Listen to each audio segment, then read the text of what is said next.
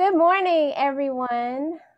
And my name is Nicole Mitchell-Gann. I'm the Director of Jazz Studies at University of Pittsburgh. I want to welcome you to the 50th Annual Jazz Seminar. Today, we're so excited to co-host the Feed the Fire Symposium with Columbia University to celebrate the incredible pianist, scholar, visionary, educator, and friend, Geri Allen. The world around us feels much in disarray right now, and I think we're really in need of some positive things to focus on. And I'm really thankful that today we will be uplifted by this incredible roster of internationally renowned scholars and musicians, all brought together to share the library of musical wisdom and educational innovations made by Geri Allen. I want to definitely thank my faculty colleague, Michael Heller, and also our faculty colleague at Columbia University, Ellie Hizama, for doing this work that is so important and necessary to bring everyone more understanding and acknowledgement of Geri Allen's contribution to the jazz field and to jazz education. This is very personal for me because I'm standing in her shoes, and those are some really big shoes to fill. I just wanted to say just a few words about my own inspiration of Geri. I'll try to keep it short. Geri knew how to remain open on all sides in the middle through her telematic adventures with ACM luminary George Lewis and in her unlimited ability to fly towards the sound. Didn't everyone know that she'd taken Mary Lou to the next level? Geri, who had created exceptional music with Charlie Hayden, Paul Motion, Ingrid Jensen, David Murray, Dave Holland, Terry Lynn Carrington, and many others, always maintained her honest and humble centeredness and full commitment to the music. Her presence was both equalizing and empowering. Her sparkling eyes said, yes, as a woman instrumentalist and composer, you can be true to yourself. You can create the music you dream of, and in spite of what you've been told about how treacherous this business is, you can connect with good people out there, and they will be the ones you find community with. I believed I could pursue my place in jazz because I heard Geri Allen doing it. I felt solace in her sage-like smile while she playfully knocked down other pianists with her cascading virtuous touch and keyed our consciousness into her incredible sonic realms. Geri, a quiet voice that spoke with genius ideas, had powerful fingers that sang with fearless and calculated fire. It is more than an honor to be standing in her big shoes right now at University of Pittsburgh. I have so much to live up to, and I'm hoping today brings great new revelations. I want to pass the mic now on to my colleague, Farah Jasmine Griffin. Thank you so much, Nicole. You've said so much already about Geri. Good morning, everyone, and welcome to Feed the Fire, a cyber symposium in honor of the great Geri Allen. I'm Farah Jasmine Griffin, chair of the African American and African Diaspora Studies Department here at Columbia University, which sits on the land of the Munsee Lenape people. I bring you greetings, and I'm thrilled to welcome you. I'm also thrilled that we are one of the co-sponsors of this magnificent event, and I'd like to thank my fellow co-sponsors, the Society of Fellows and the Heyman Institute at Columbia University, the Institute for Research in African American Studies, the University of Pittsburgh's Music Department and Jazz Studies program. And even more so, as Nicole said, I want to thank the people who worked so hard to pull this together. Michael Heller at University of Pittsburgh, my colleague, Ellie Hizama, here at Columbia University's Department of Music, and Kay Zhang, who's been keeping us all on track. A day devoted to the life and music of Geri Allen, who was one of my dearest friends, a sister friend, one of my most treasured collaborators, and a true genius of this music that we call jazz, a true genius of music of any genre and form. I know that Geri belonged to University of Pittsburgh, but we here at Columbia claimed her as well. She was one of our first artists in residence at the Institute for Research in African American Studies, insisting always that her residency be shared with the local community. So we went into Harlem high schools and different kinds of community programs, in addition to the master classes and things that she taught here. She was a frequent guest of our jazz study group. She was always welcome here. And when she came, she shared with us not only her brilliance, which was on display anytime she sat down at the piano or in any conversation with her, but even more importantly, she shared with us her generosity. She was one of the most generous people I know, both in person and musically, artistically, just an incredible genius. As Nicole said, she was a soft spirit, but a powerhouse when she sat down behind that piano. And she also shared her light. And I feel like today, in this moment, this difficult time, this time of anxiety, that we need all of those things that Geri would share with us, her brilliance, her generosity, her light, and I think we're going to get some of it. Thank you for being here. Enjoy the day.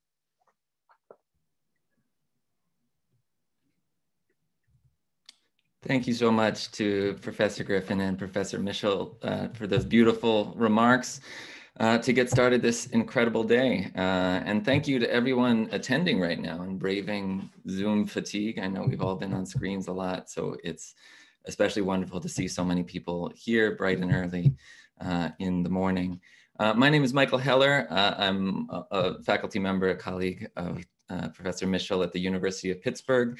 And as was mentioned, I had directed this symposium along with Eli Hassama. So I have sort of two roles in my opening remarks this morning.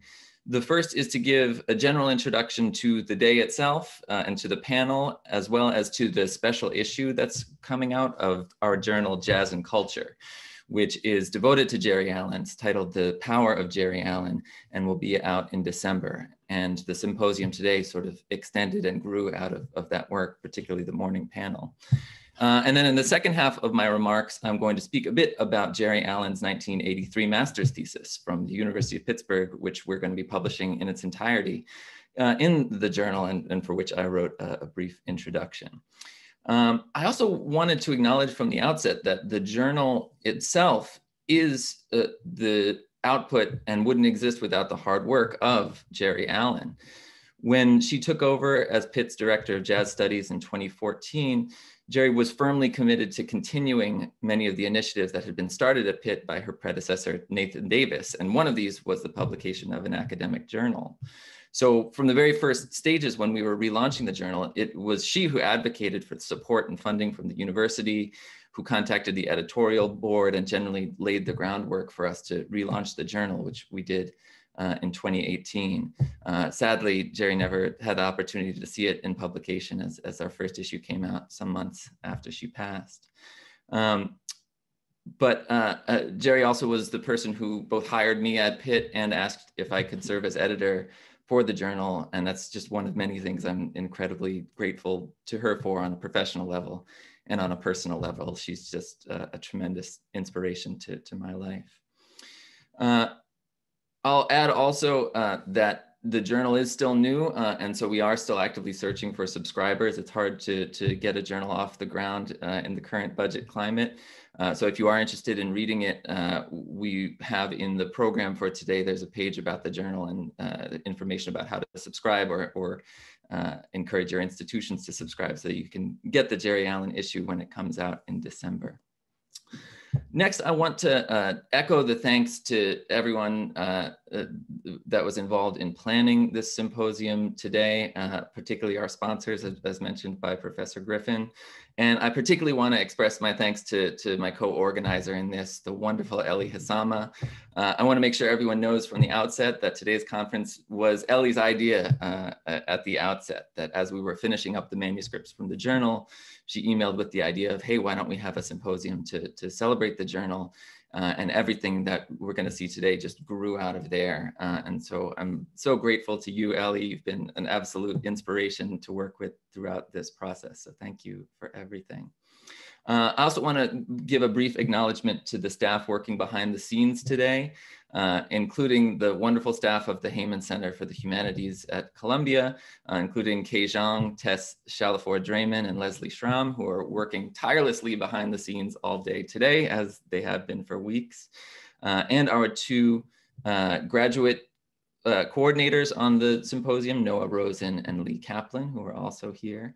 And finally, our wonderful jazz administrator at Pitt, Frank Hammond, who's been making so much happen behind the scenes. So wanted to thank you all.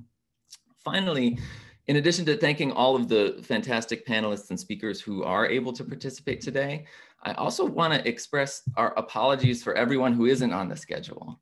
And we have a long list of people who we would have loved to invite, who have deep connections with Geri professionally, personally, and otherwise. Professor Allen just accomplished so much, and she touched so many lives in so many places. So today really only scratches the surface of that. What we can say, however, is that we envision this event today and this journal issue not as a culmination of Geri Allen's scholarship, but rather as a beginning. And that's why I'm very happy to announce that our journal is intending to publish a second issue of Geri Allen Scholarship 5 years from now in 2025. That's an intentionally long lead time, and we're doing that on purpose so that if you have Geri Allen research that's already in the works, or even if you have a germ of an idea of a project that you're thinking about as a future article, we want to leave enough time to see those seeds bear fruit and really make sure that Geri is recognized in the scholarly world to the extent that a giant of her stature deserves to be. So anyone can feel free to reach out to me today or after today, and I'd be happy to work with you on that. And maybe with some luck, we can even reconvene this 5 years down the road, either online or gasp, maybe in person to share further reflections about Geri and her legacy. So the format for the morning session is going to be as follows. The morning session is made up of each of the authors from the journal issue. And each speaker is going to speak for about 15 minutes outlining the topic of their article. They're not going to be reading the full articles themselves, which would take more time than we have, but they're going to be giving a general overview and the arc of their argument. And then of course, the full versions will be available in the issue when it comes out. The final speaker of the morning is then going to be Sherry Tucker, who has wonderfully and graciously offered to serve as a respondent today. So we're very happy to have Dr. Tucker here as well. A note for the audience as well. Throughout the morning, you should see a little question and answer box on your screen where you're welcome to submit any questions that you have for the panelists. It's not an open chat box, so these questions will come into us. And then once all the panelists have spoken at about 11:45, we've left about a half hour to 45 minutes for questions from the community. So I'll go back through those and select questions to read from among those submitted. But again, you can feel free to write them in at any time, and then we'll circle back to them at that portion. And I'll offer my apologies in advance that I likely won't be able to get to every question submitted, but we definitely want to have an opportunity for back and forth and engagement with all of you who are joining us today. So with that, I'm going to now change hats from my moderator role to my editor role to discuss this piece that we're going to be including in the special issue. And that is going to be Geri Allen's 1980 on the cover page here by a committee that was chaired by Pitt's Director of Jazz Studies, Nathan Davis, that's his signature at the bottom, who was joined on the committee by ethnomusicologist Belle Young and the organist and scholar of classical organ repertoire, Donald Beekman.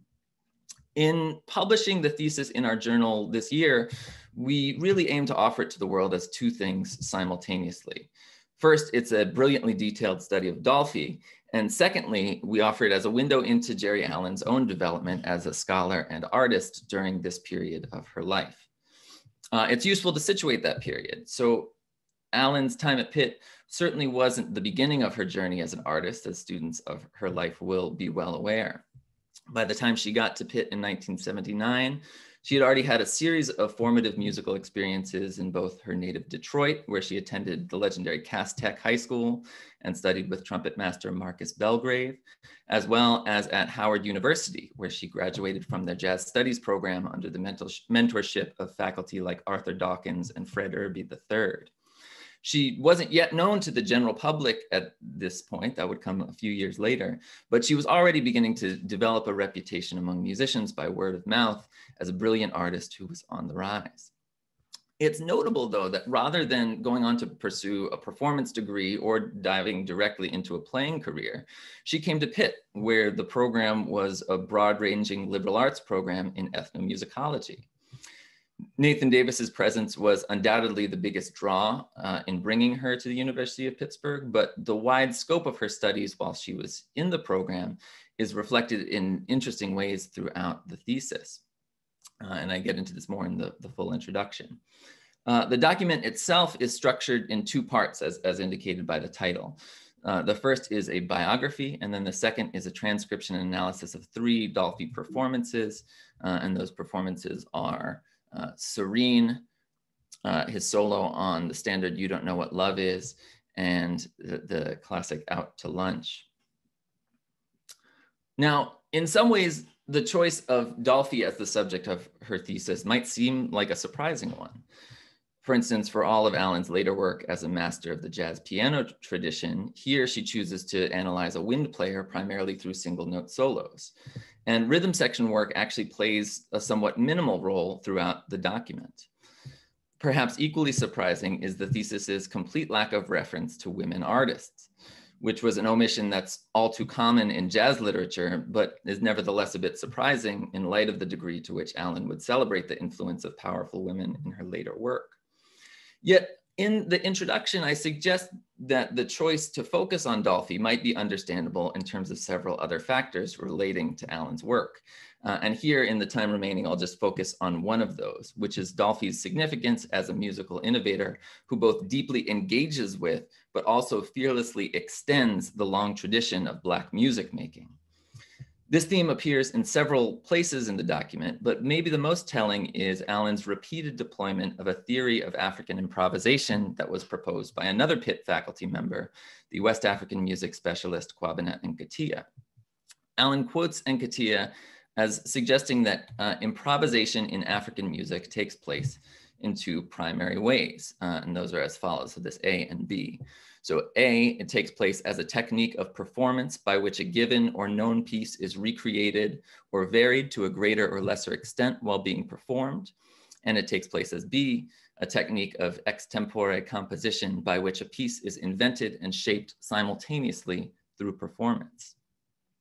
What Alan does is she maps these models of engagement and traditional extension on one hand, and then on new collaborative collaboration on the other, onto an understanding of jazz and African-American music in ways that are more detailed than I'll have time to dig into in this introduction today.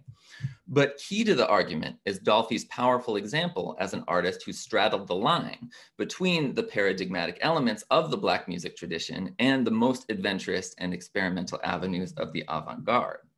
I'll say that, of course, Dolphy is not by any means the only figure that one could choose in this regard. And another obvious choice might be Mary Lou Williams, who Geri would engage with deeply in subsequent years, as is well known. But with these topics in mind, Alan's choice of Dolphy might be a bit more clear, that she saw in Dolphy a figure with the simultaneous ability to look forward and backward, a model that she saw as carrying broader lessons about processes of jazz improvisation. Here, to close up, I'll just suggest that I believe a similar focus would powerfully animate Alan's own artistic work. Because for all of her many forms of historical engagement throughout her career, Alan's connection with jazz's past was almost never in the mode of a literal recreation. My favorite example of this is her 2006 album, Zodiac Suite Revisited, which was a work that resurrected Mary Lou Williams' Zodiac Suite for the first time in 50 years. And while many commentators have talked about this album in terms of its archival significance, and it is significant in that sense, when you listen to it, it's equally noteworthy how much Geri departs from the Williams originals. That this is by no means just a mere repertory band, that this is a project that's designed from the ground up as an extension and as a revisiting of Williams's work. And Alan did this over and over again in her projects. She had no interest in conceptions of jazz that would divide it into factions of mainstreams and avant-gardes, right turns and wrong ones, moldy figs or modernists. Instead, all directions provided vibrant and continually fresh avenues for exploration within a framework of tradition and respect. She wasn't afraid to change the music, but as Fred Moten suggested in a previous issue of our journal, and I'm going to quote Dr. Moten here, quote, "It's like we take care of the songs that take care of us by changing them, just as they care for us in changing us, end quote. So Alan, I would suggest, like Dolphy, followed a similar muse. She heard history not as a tether to the past, but as a springboard to a living future. And her thesis anticipates this important and long-standing commitment in her career. My time is up there, so I'm going to leave it there for today in terms of this general introduction, but I encourage everyone to get and read the full thesis, and thank you for the opportunity to speak on that today. So with that, I'm going to put the moderator hat back on and introduce our next speaker and my co-organizer for the events today, Ellie Hassama. Ellie Hassama is a professor of music in the music theory and historical musicology areas at Columbia University. Her work focuses on the visual arts, dance, film, theater, collaborative works, and public engagement. She's the author of Gendering Musical Modernism, the music of Ruth Crawford, Marion Bauer, and Miriam Gideon, and of essays on Asiaphilia in American and British popular music, Isaac Julian's film installations, Afro-Asian hip hop, and equity in the field of music theory, among other many fabulous projects. Her article in the journal and her remarks today are titled Geri Allen and the Whole Feeling of Connection. So please join me in welcoming the wonderful Ellie Hassama. Thank you so much. I will screen share as soon as Michael takes his screen share down. Okay.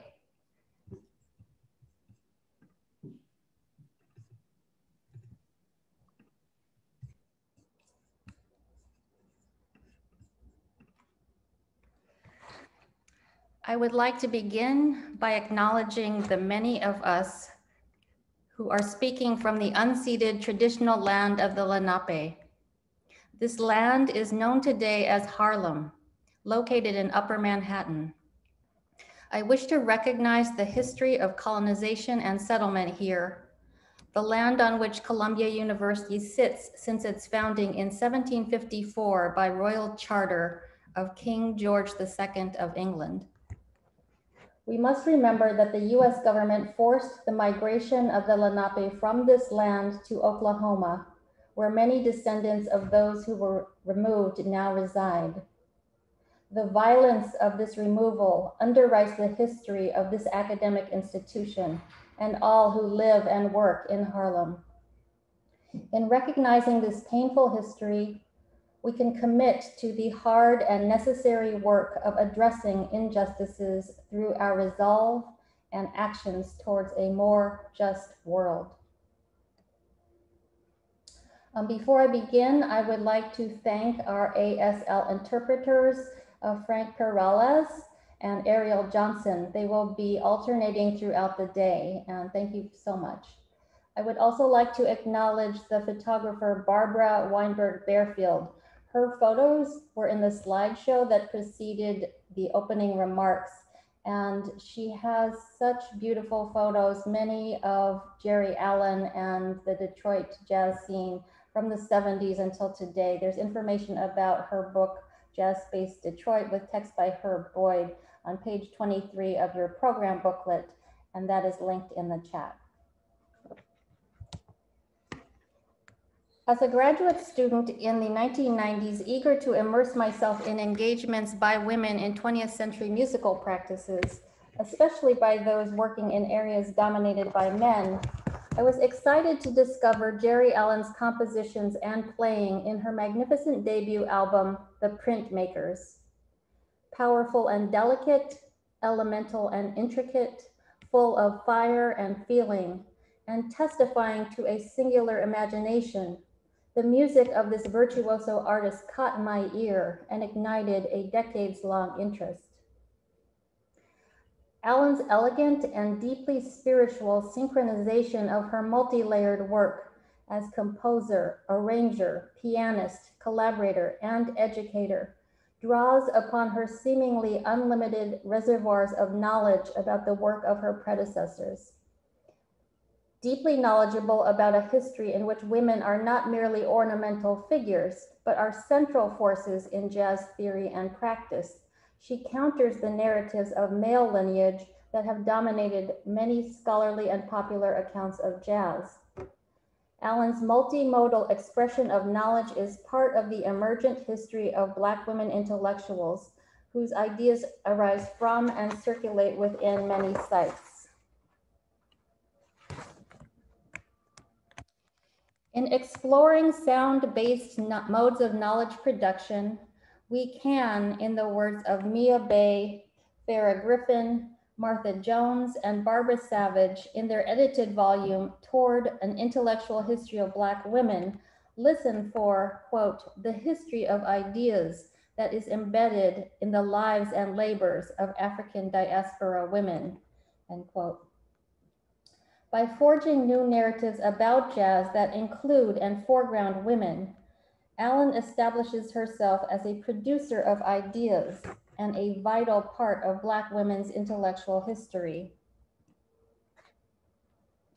In her book, Beyond Respectability, The Intellectual Thought of Race Women, Brittany Cooper argues that, quote, if we actually want to take Black women seriously as thinkers and knowledge producers, we must begin to look for their thinking in unexpected places.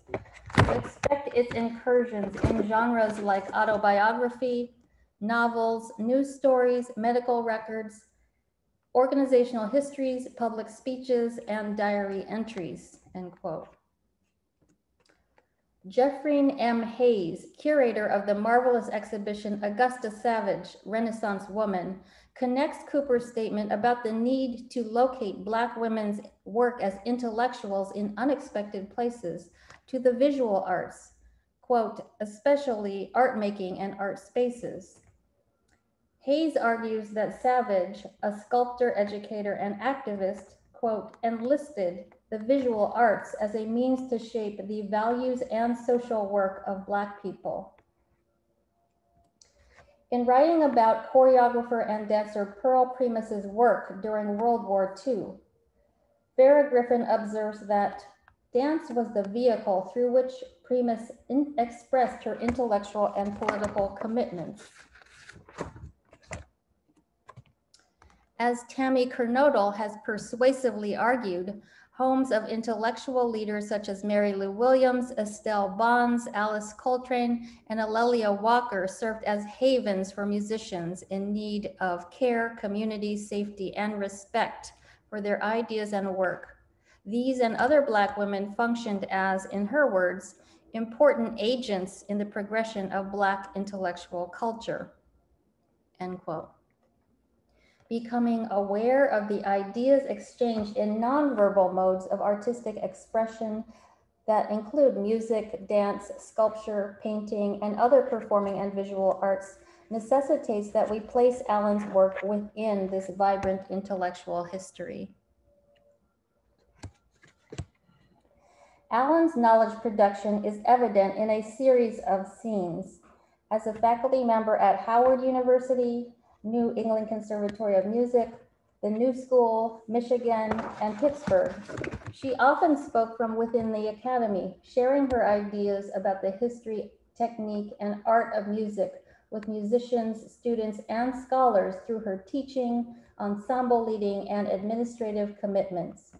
Her work as a composer, arranger, pianist, bandleader, and collaborator further casts her footprint as a formidable intellectual.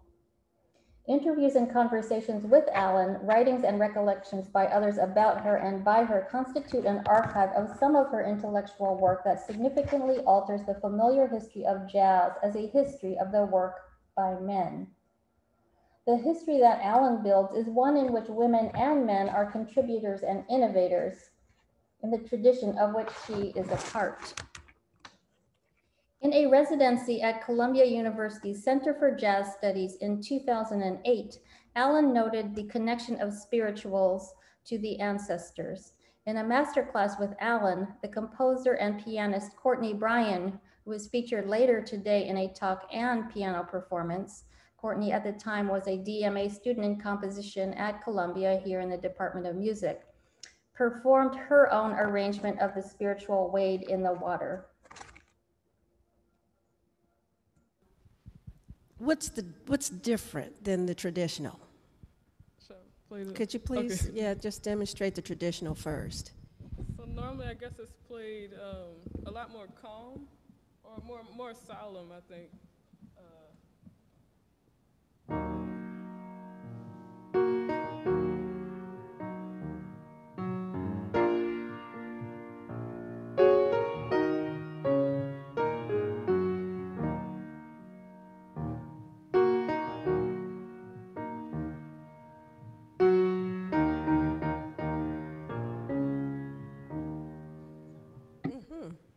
And then could you play your version to the melody?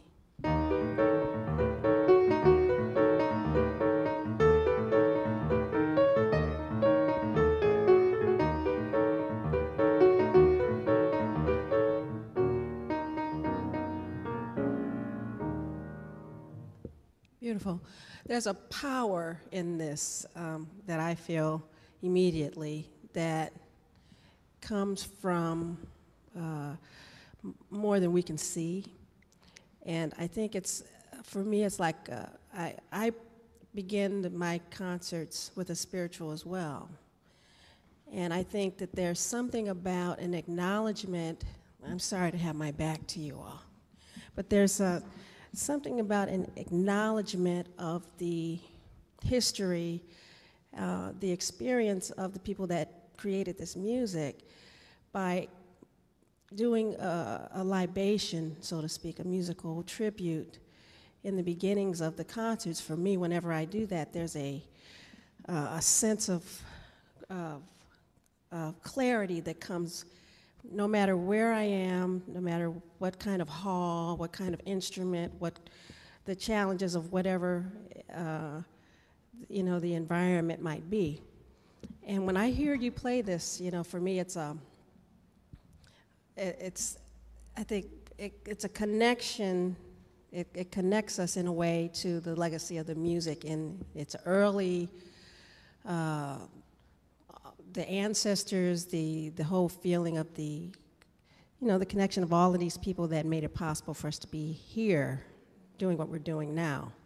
So I applaud you for that. I think it's important that that is continued and that we find, that lives.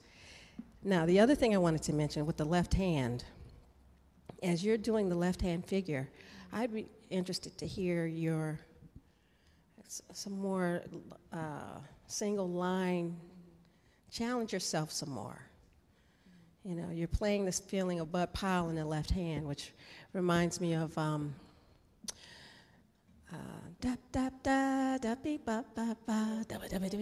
what is that? Un poco loco, yes. So I'm hearing all of that energy in your left hand. I'd really like to hear that energy in the right hand as well. You want to try a little bit?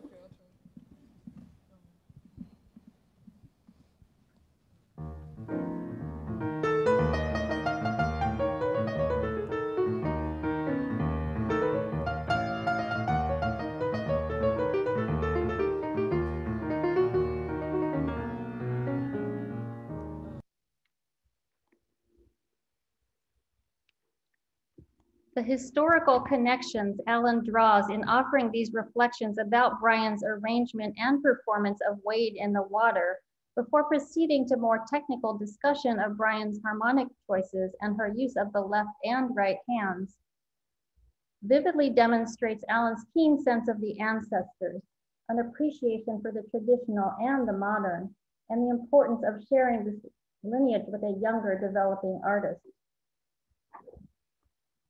The whole feeling of the connection is, in Alan's words, more than we can see, a deeply spiritual feeling that connects the musician and her listeners to the ancestors, the family into which a musician is born, the people who made it possible for us to be here doing what we're doing.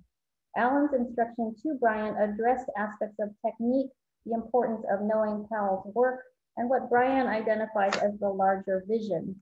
As pianist Jason Moran observed about Alan, she taught us how to see ourselves and our ancestors in the music.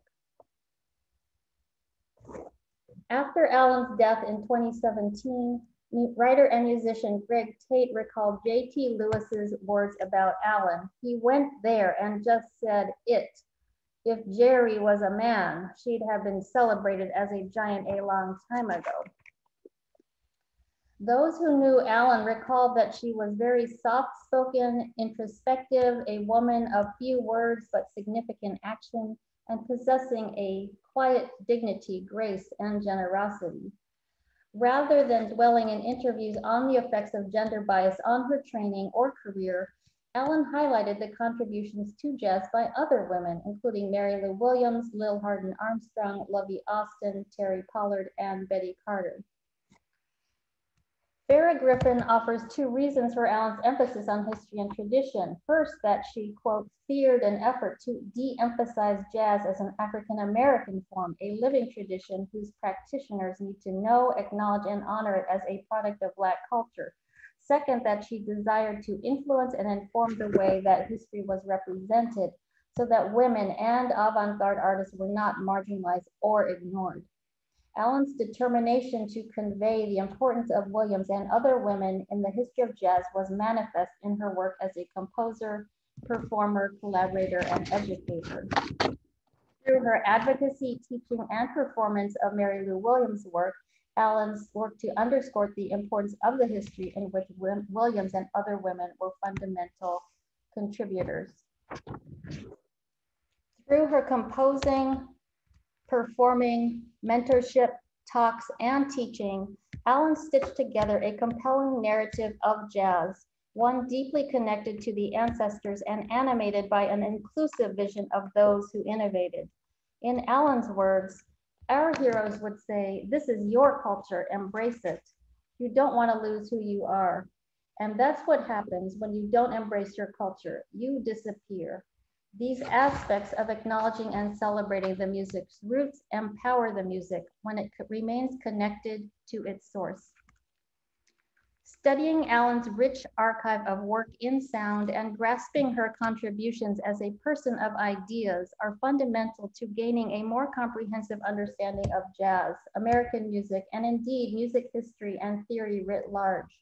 She and other women artists are central rather than peripheral in this new narrative about jazz that she helped to write, circumventing the woman in jazz paragraphs that check the diversity box in male-centric lineages. Exploring the storehouse of knowledge and ideas present in the work of artist intellectuals such as Alan, whose tremendous achievements were not fully recognized during their lifetimes, is a necessary step towards acknowledging and honoring our predecessors and becoming keenly aware of the luminous presence of more than we can see. Thank you. Thank you so much, Professor Hassama. Okay, we're going to keep moving to our next speaker, who is composer pianist Vijay Iyer. Vijay Iyer has released 23 albums and has collaborated with artists like Amiri Baraka, Wadada Leo Smith, Carrie Mae Weems, Teju Cole, Pamela Z, Henry Threadgill, Jennifer Cole, the Orpheus Chamber Orchestra, Prashant Bhargava, and many others across disciplines. He's also the Franklin D. and Florence Rosenblatt Professor of the Arts at Harvard University, where he teaches in the departments of music and African American studies and advises the doctoral program in creative practice and critical inquiry. His publications appear in the Oxford Handbook of Critical Improvisation Studies, the Oxford Handbook of Critical Concepts in Music Theory, Jazz and Culture, and the forthcoming Sounding Together, Collaborative Perspectives on US Music in the 21st Century. His article in the journal and his presentation today are titled The Deft, Quiet Shout of Her Hands, Geri Allen's Speculative Musicalities. Vijay Iyer. Hello, everybody. It's amazing to be here, to see so many of you popping up in the chat and the Q&A, many friends and colleagues and esteemed elders. I'm really honored to be here. I speak to you from Muncie, Lenape, and Wappinger land, also known as Harlem on the island of Manhattan. Thank you to our dear organizers, Michael and Ellie, for convening this stellar gathering today. I'm honored to be a part of this celebration of our dear departed Geri Allen, a hero, friend, teacher, and genius of modern music. I also want to give thanks to the Black communities of Detroit, on whose tireless, dedicated organizing work the current election has turned. It's not lost on any of us that this same Black radical imagination has been embodied in the music of Detroit natives like Alice Coltrane, Turiya Sangeetananda, Aretha Franklin, and of course, Geri Allen, all conjuring insistent speculative futures that include the flourishing of Black people. In recent years, I became a little obsessed with the word musicality. There's something wrong with it, but perhaps in a productive way. It's a peculiar term that gets used in antithetical ways. On the one hand, for scientists, musicality names the evolved capacity for music, something the entire human species is presumed to possess. On the other hand, to the general English speaker, musicality denotes an exceptional aesthetic judgment, a special quality conferred on selected performances or on a small handful of exemplary individuals. We praise a person's particular performance by describing it as particularly musical. By extension, then, most performances of music presumably fall short, failing to earn this special designation. If most music fails to exhibit musicality, a capacity that nonetheless all human beings, again, are said to possess, musicality then becomes some kind of paradoxical concept, one that both precedes and exceeds music itself. That very instability makes the term particularly ripe as a productive critical concept. If musicality is a quality that a person may possess, then that attribution is subject to notions of what music is and what a person is. The so-called music sciences depend on the coherence and stability of both the category of music and the category of the human being. For the rest of us in the arts, humanities, social sciences, and just in the world, it is apparent that the human being is a political category. That idea is capable of excluding entire populations. And by extension, the category of music is also capable of excluding entire music. We get waylaid by the stickiness of nouns like music and the human being, words that almost by virtue of their generality become freighted with intention, desire, and power. If instead we adopt musicking, Christopher Small's now quite familiar verb that critiques the noun, we might similarly consider the Jamaican theorist Sylvia Wynter's critique of the category of the human as a Western project that overrepresents the human as white and male. In its stead, she develops a framework of being human as praxis. Then qualities of musicality or humanness can be ascribed to actions, behaviors, practices, relations, rather than to objects or beings. We can consider what constitutes a musical action or a musical relation.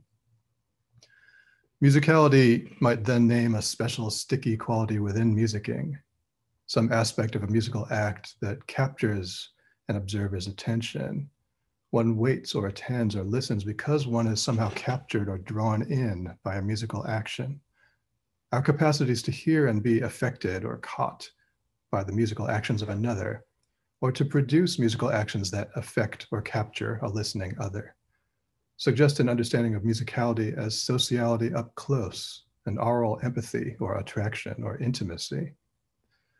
This framework does not simply depend on the presence or absence or ontological status of music or beings, but instead emphasizes musicality as an affective relation across networks of beings, objects, and systems.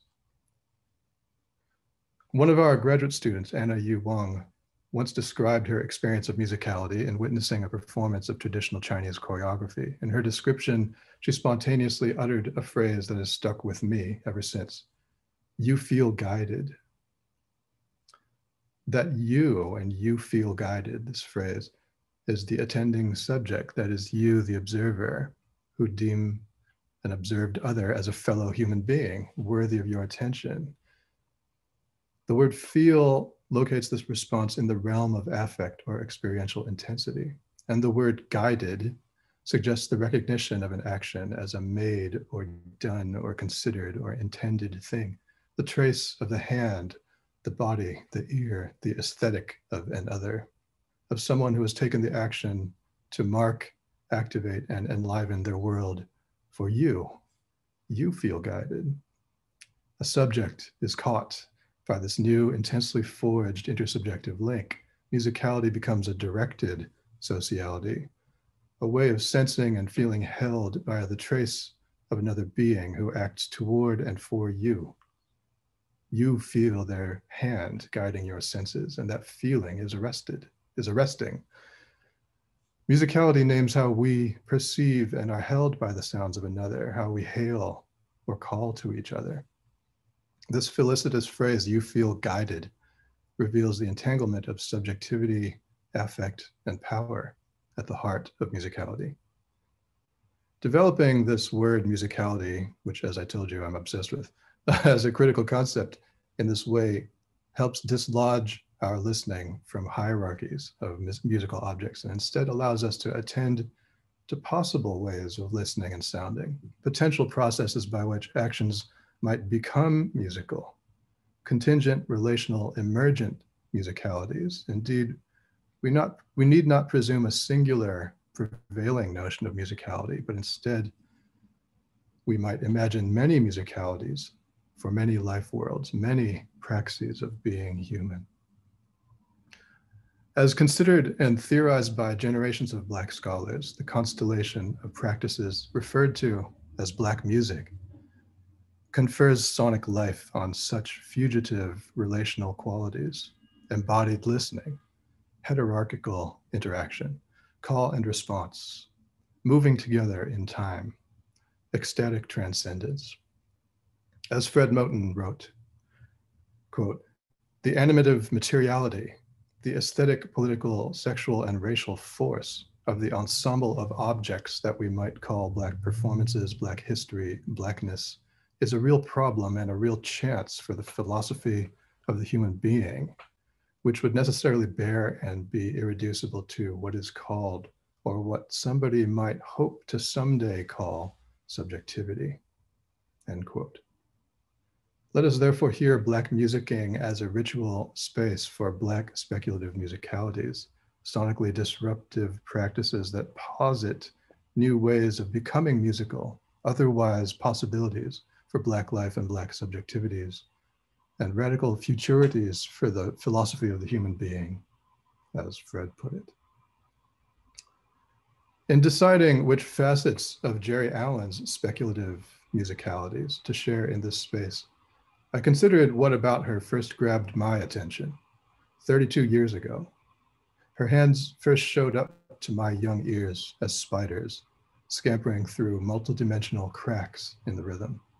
Those hands produced spare, spindly melodies, weaving and twisting around the harmonies and leaving gauzy trails that accumulated into something majestic, an odd, enchanted spiderweb, spun into the corner of a song, strange and delicate. Those ephemeral lines, first appearing as spontaneous drops into the abyss, turned out to be structural moves executed with care, determination, and foresight. I had the ongoing sense that the owner of these hands not only possessed perspicacious insight into whatever piece of music she was playing, but that she managed also to hear whatever that song wasn't yet saying. And that was the exact space where she would begin her work, in the time-honored Black radical tradition of exceeding any and all frames. Such was our impression of Geri Allen, the pianist, as documented on other people's recordings, a constant source of sly, wry conjurings and disruptions, chromatic dislocations and interventions. She seemed to glide unbothered from mastery to transgression and back. Her improvisations were full of space, thought, listening, and a liberatory quality. Her groove was deep. Her two-hand independence seemed often shocking. Her lines and voicings were fresh and unique. She would seem at times to play with great reserves of calm, but when she chose to step up, she would dazzle with fearless virtuosity. She could make a piano sigh, whisper, chortle, shriek, and roar. I want to share with you a transcription of Geri Allen's piano playing on somebody else's music. This is a piece called "The Short End of the Stick," recorded by the Ralph Peterson Quintet from their 1989 album V. This band also includes bassist Phil Bowler, trumpeter Terrence Blanchard, and saxophonist Steve Wilson. So now comes the awkward part of the Zoom where I share my screen. So bear with me for a sec.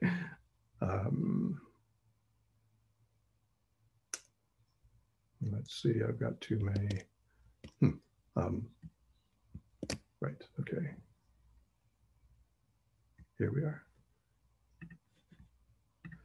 Okay, so first I just want to give you a quick, the solo I'm going to play is about 90 seconds. So first I just want to give you a quick sense of the shape of the piece. So this is, again, Ralph Peterson's composition. It has this 10 bar vamp at the top of the form, about 14 bars of changes, another 8 bars of vamp, and then another 10 bar vamp, and then this break. Okay, so that's the shape of the chorus that they're cycling through, that she's playing. And just going to kick it off right around the time she enters, and I'll show you. I hope you can hear all this.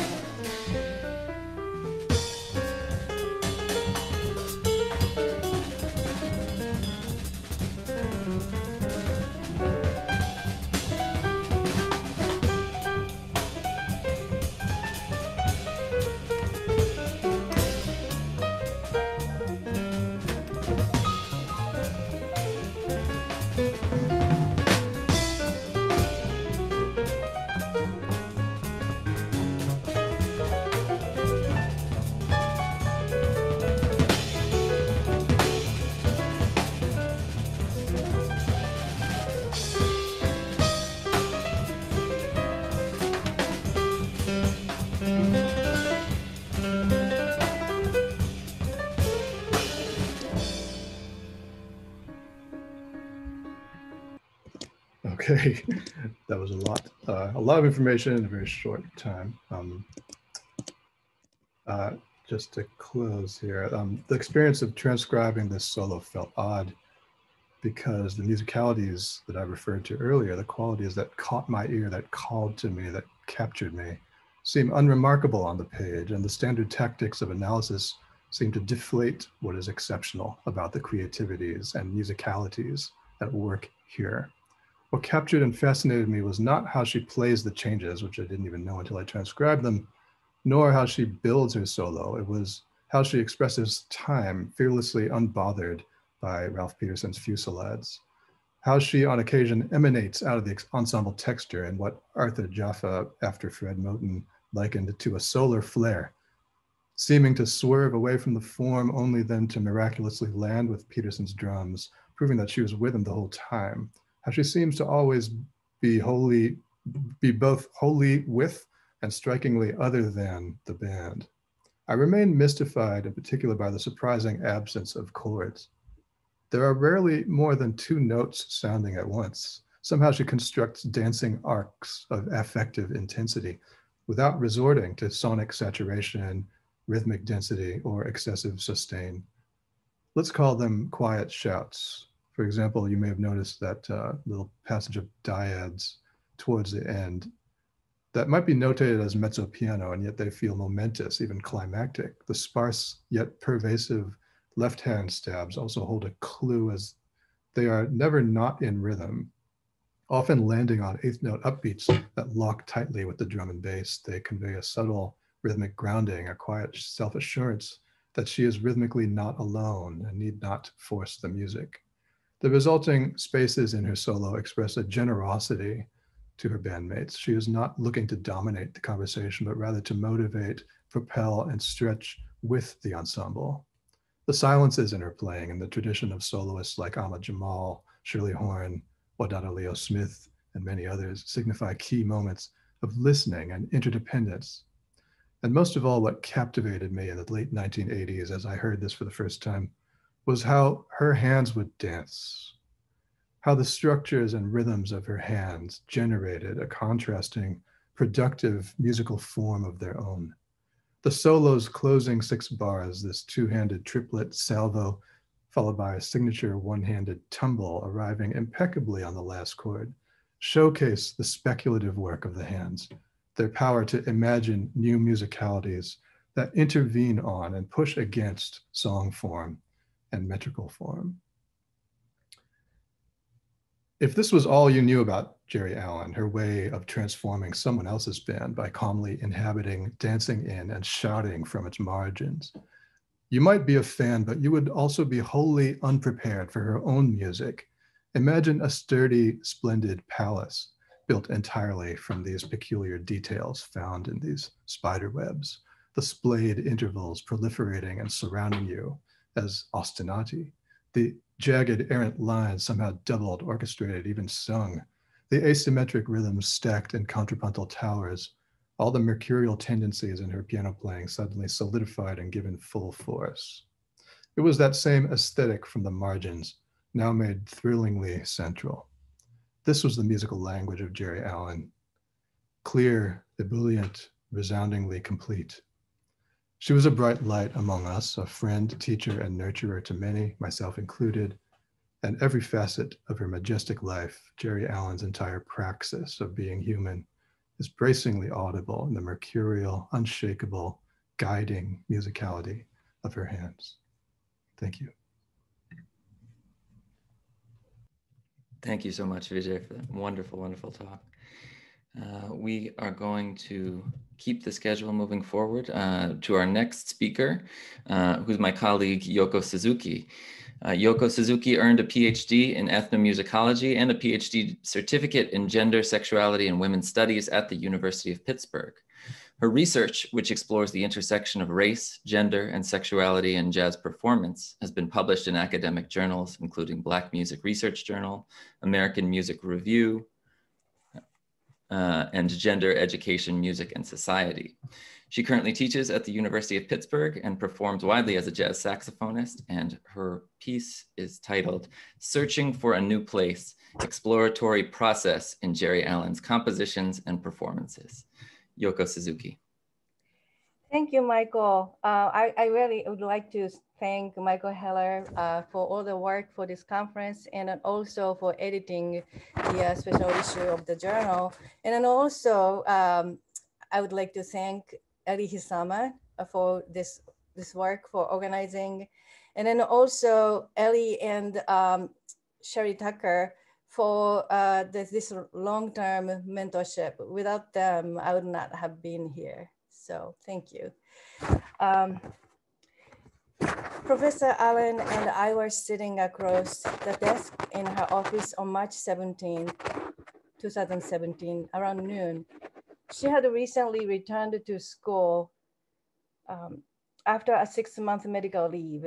I asked her to meet with me to talk about a live performance of Unconditional Love with Esperanza Spalding and Terry Lynn Carrington, which I was planning to discuss in a conference presentation the following week.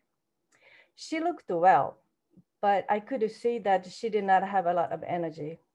She appeared to be slightly offended when I suggested that this particular performance of Unconditional Love seemed to go outside the form.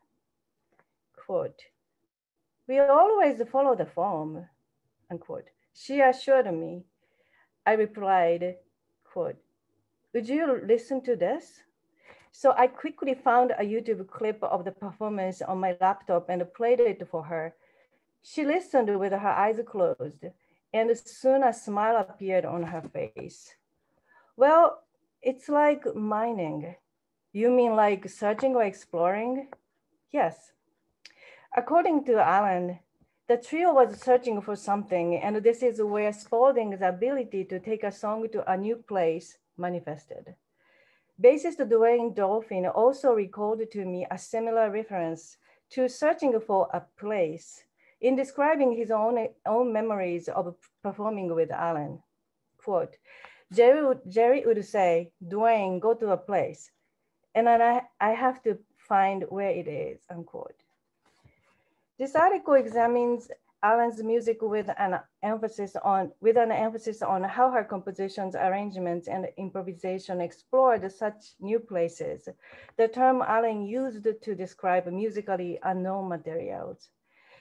Through interviews with Alan and several of her colleagues, including Terry Carrington, Esperanza Spalding, Daryl Hall, and Casa Overall, as well as analysis of several of her compositions, arrangements, and live performances, I argued that Alan was constantly searching for something new in her musical creations.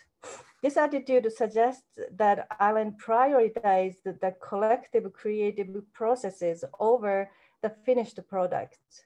Her musical creations were greatly informed by African American cultural tradition and can be further elucidated by Fumi Okiji's notion of storytelling as a communal enterprise, in which stories remain incomplete and open-ended. I explore these themes in examples from two of Alan's primary performing units during the final years of her life, Timeline featuring Kenny Davis, Casa Overall, and Maurice Chestnut, and the ACS Trio with Terry Lynn Carrington and Esperanza Spalding. As an example of collective creative process, I discussed her original song titled Philly Joe, performed by the Timeline Band. As the title suggests, this song is inspired by and dedicated to the drummer Philly Joe Jones.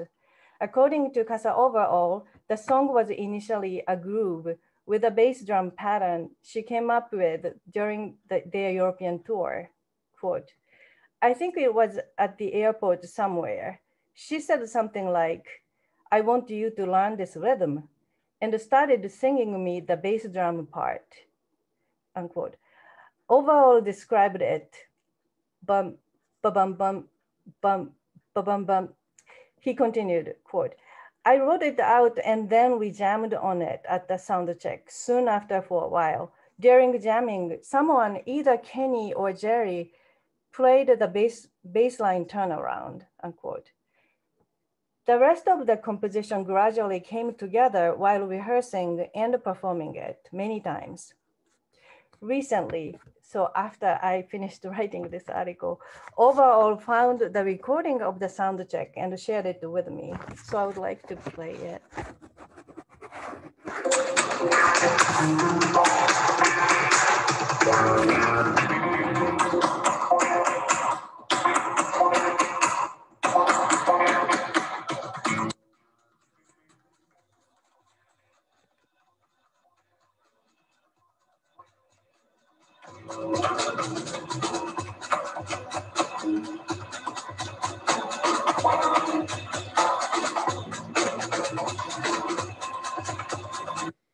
So we can.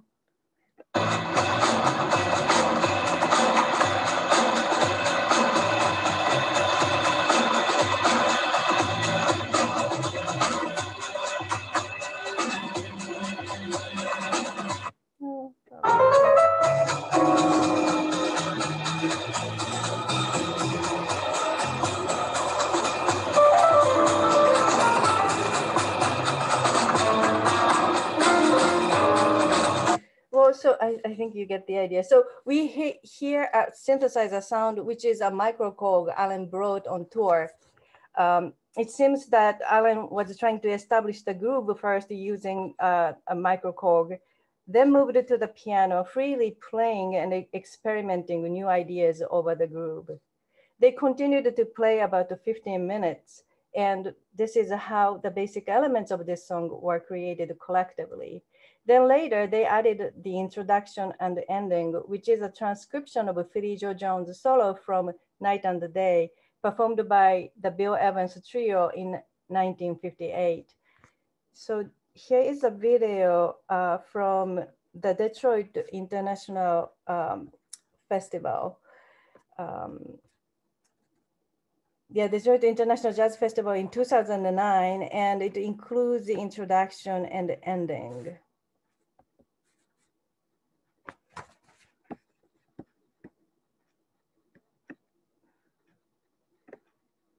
We're going to continue now with something that we wrote for the great Philly Joe Jones. This is called Philly Joe, and it features our tap percussionist, Maurice Chestnut.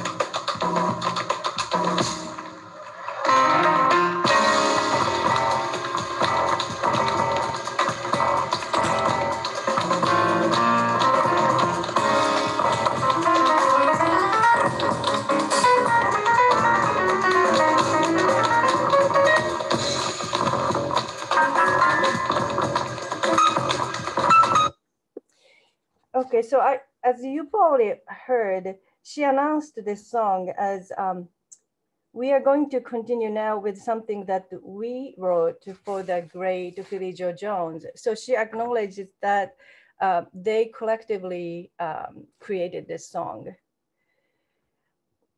As of the writing of this article, there were 4 different versions available. And actually recently another version came up on YouTube, so I have to listen to it carefully. But so while these different versions share more or less fixed elements, they all develop differently. So in the article, I described each version, how it is stretched organically.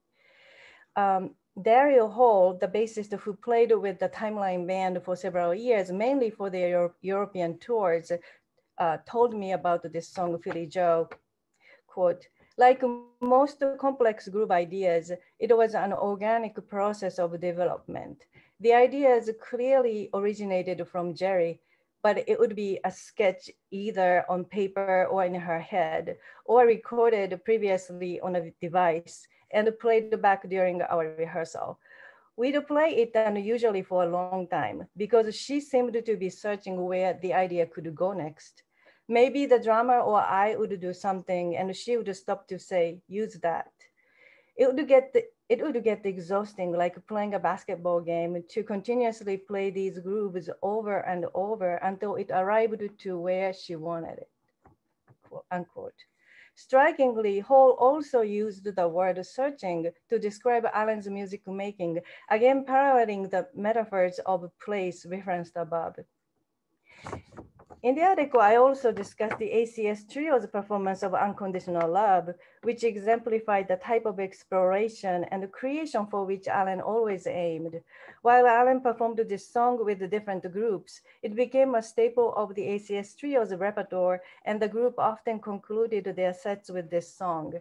I suggest that this song evolved significantly over the course of these repeated performances. So in the article, I discussed several different versions of this song, but I would like to play the version actually I was discussing with Geri in the conversation that I quoted at the beginning.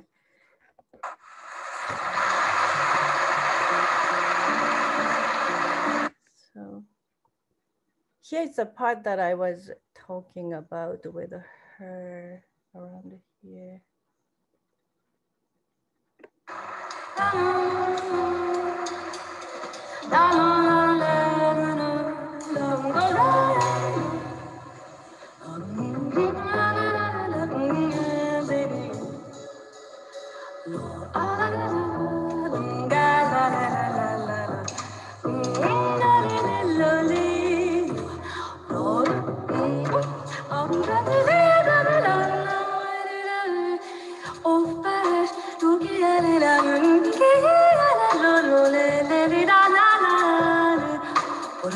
So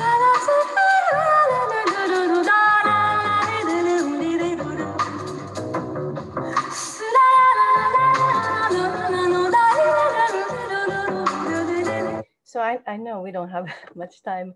So this is available on YouTube. So probably you can watch it on YouTube.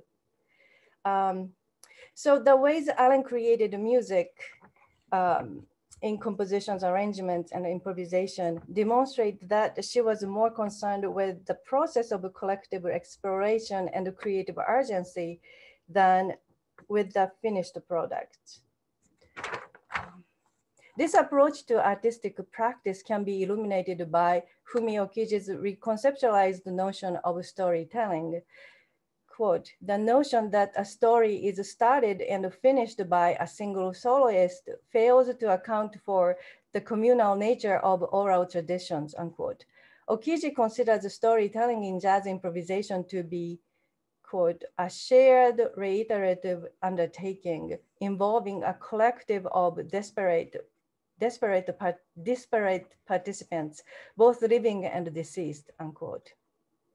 While Okiji highlights the undertakings by a number of different participants from the past and the present, I suggest that this notion of storytelling as incomplete and open-ended can also shed light on a long-term creative process of individual artists and groups of musicians, and it can be extended to the processes of jazz compositions and arrangements that are constantly revised and recreated.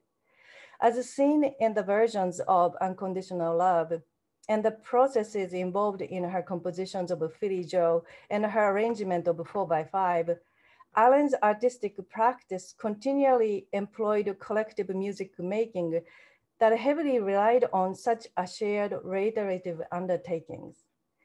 As a result, Alan's performances demonstrate the continuity between the past of the jazz tradition, the past of her own compositional material, the present of her collaborative groups at the given moment, and the future of musical places yet undiscovered.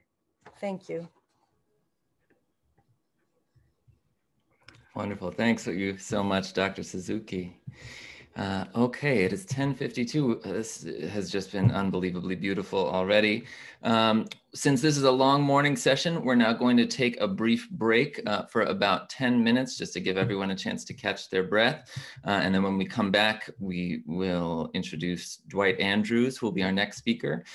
During the break, though, we are going to play some videos of Geri Allen.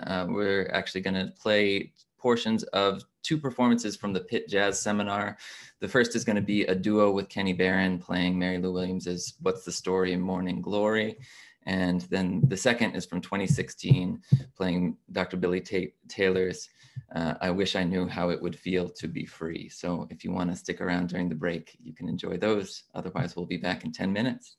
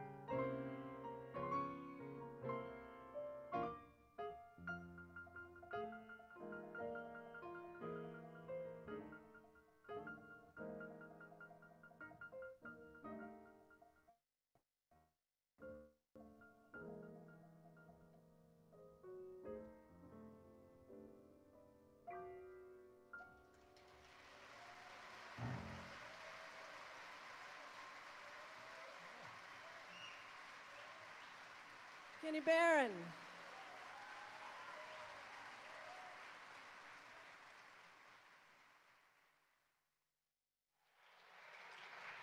This is a song that was written by a great jazz pianist, and it's his signature piece. And actually, Geri and I performed it at his memorial service.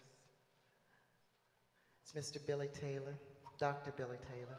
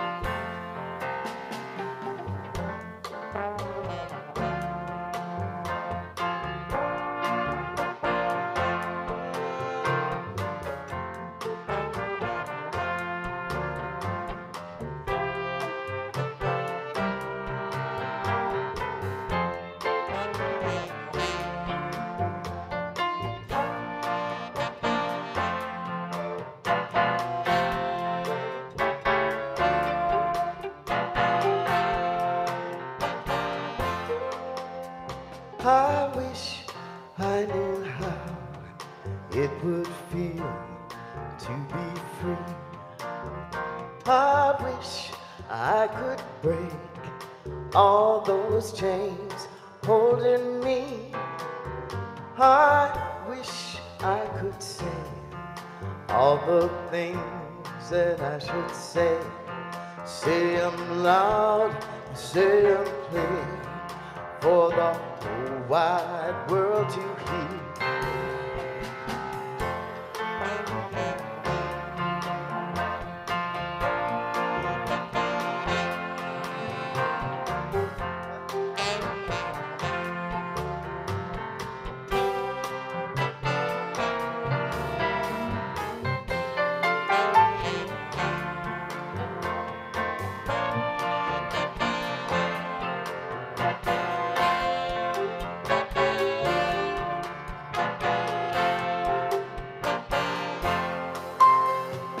I wish I could share all the love that's in my heart. Remove all the bars that keep us apart. I wish you could know what it means to be me. Then you'd see and agree that every man should be free.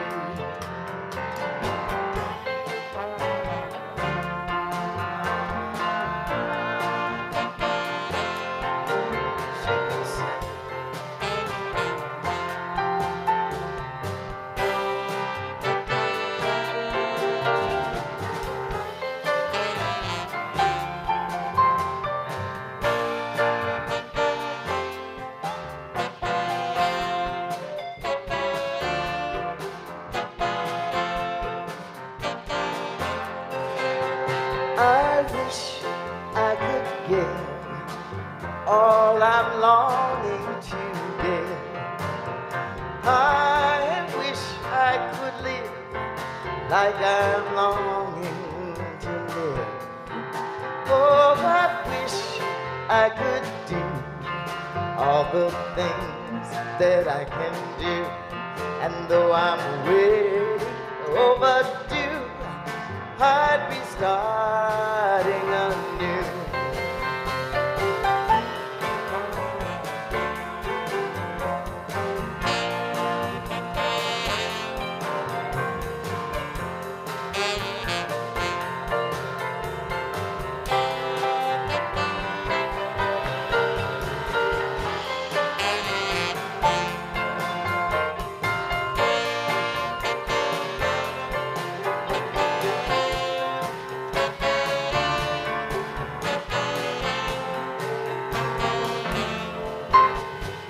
I wish I could be like a bird in the sky. How sweet it would be if I found I could fly. Oh, I'd soar to the sun and look down at the sea. Then I'd sing, 'cause I know, yeah, I'd sing 'cause I know. Then I'd sing 'cause I know how it feels to be free.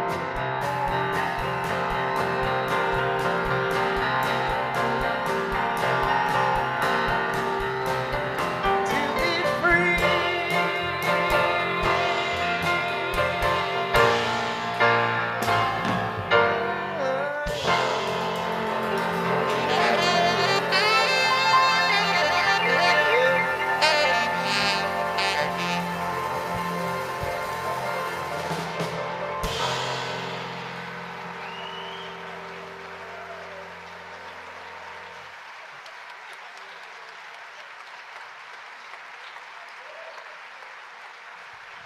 Thank you, ladies and gentlemen. That concludes our performance for tonight. The great Cassandra Wilson.